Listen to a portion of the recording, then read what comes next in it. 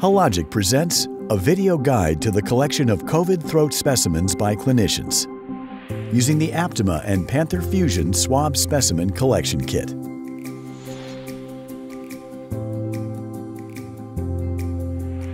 Start by removing the swab from the package. Do not touch the soft tip or lay the swab down.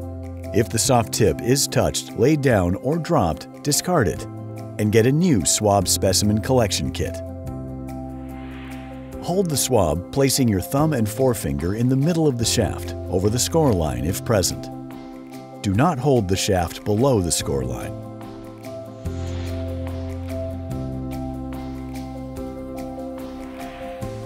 Now carefully insert the swab into the patient's throat, ensuring the swab touches the bilateral tonsils if present and the posterior pharyngeal wall. Then withdraw the swab from the throat without touching the inside of the cheek or tongue.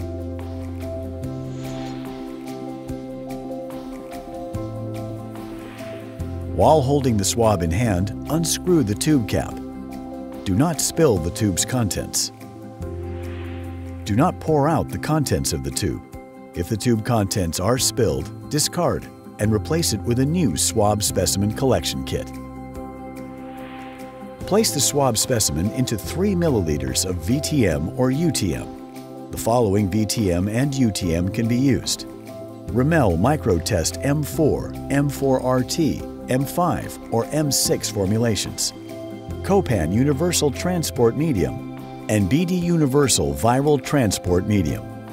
Acceptable alternatives include liquid amines, saline, or specimen transport medium.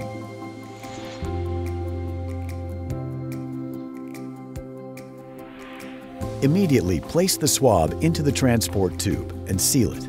If a score line is present, carefully break the swab at the score line at the top of the tube. The swab will drop to the bottom of the vial. Then discard the top portion of the shaft.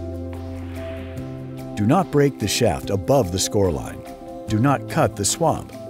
Do not fold the swab in half. And do not puncture the top of the tube.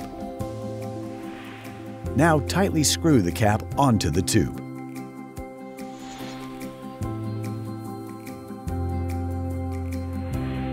Use the tube label to provide a unique identification for the specimen.